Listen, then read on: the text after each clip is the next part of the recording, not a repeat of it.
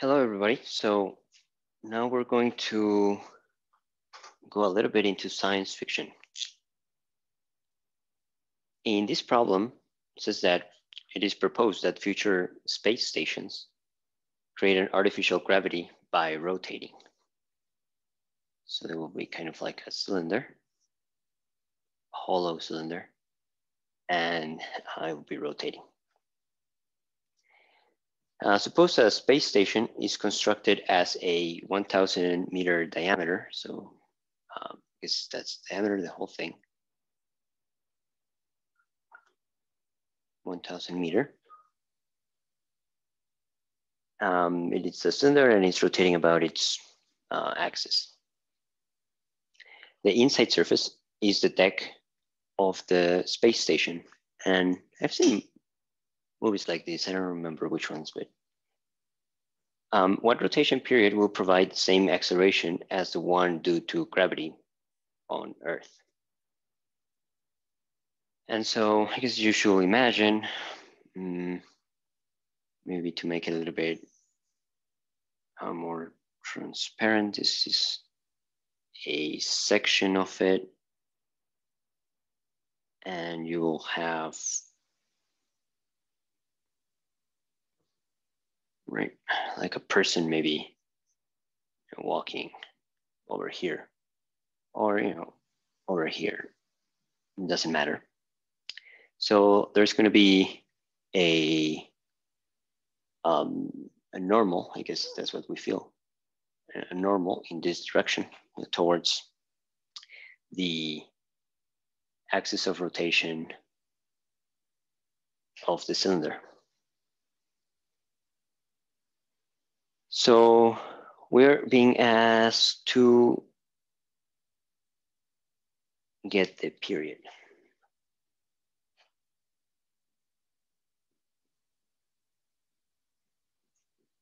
Of rotation. So how long should it take each, how long should each rotation take? All right, so we are going to have the sum of forces. And this is going to be towards the center, so it's the radial direction. So the sum of forces in the radial direction, you're just going to have the normal that is keeping you in place, right, towards the center. And that is equal to the mass times the radial acceleration. And of course, the radial acceleration is the centripetal acceleration. And the centripetal acceleration is v squared over r. But remember that the velocity, tangential velocity, is r times omega, where omega is the angular frequency. So v squared is r squared omega squared. So we'll have r squared omega squared divided by r. We get rid of this r and this r. And so the centripetal acceleration is r omega squared.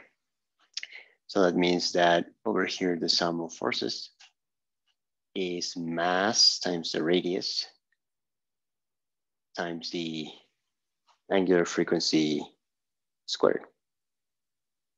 And so omega is 2 pi r divided by the period. Okay, so this is the distance, right, that it's going through. And this is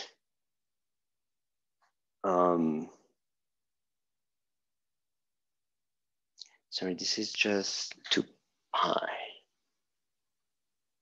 Yes, just pi, because this is in radians. So the radial distance divided by the time. Okay, so one rotation in time. So that is the definition of the period.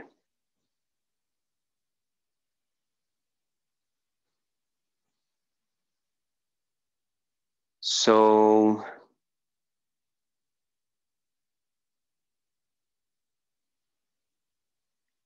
the normal force, we want it to be equal to the weight.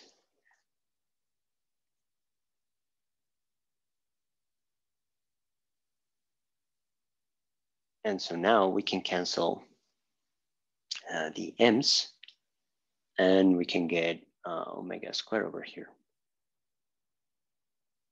Omega squared is g divided by r. And if we take the square root, omega is the square root of g divided by r. So we have omega from Newton's second law, and we have omega from the definition.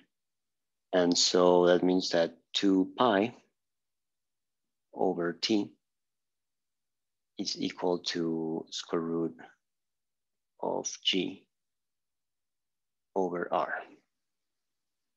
And we want to solve for t, for the period. So t is going to be equal to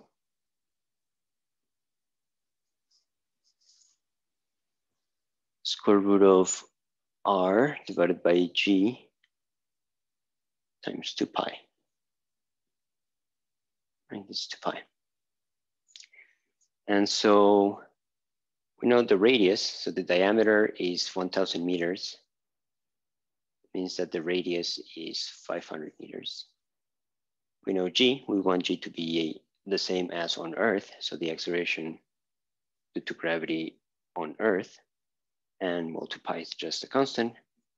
So this will be 500 meters divided by 9.8 meters per second squared.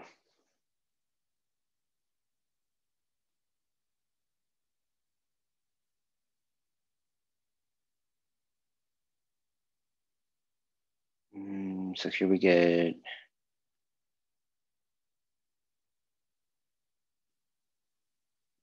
the units are second squared meter divided by meter. So we get rid of the meters and we have second squared. And then we're going to take the square root of that.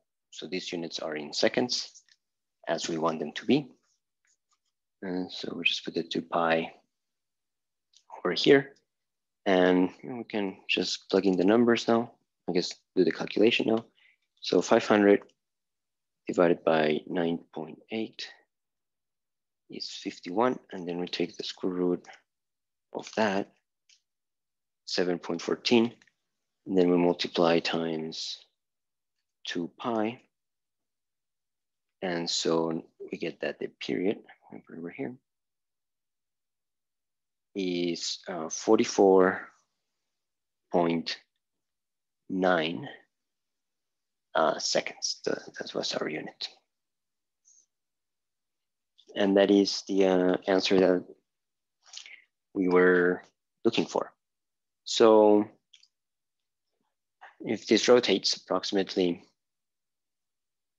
every 45 seconds, once every 45 seconds, and the diameter is 1,000 meters, then you will feel an acceleration or a normal force that is the same as on Earth.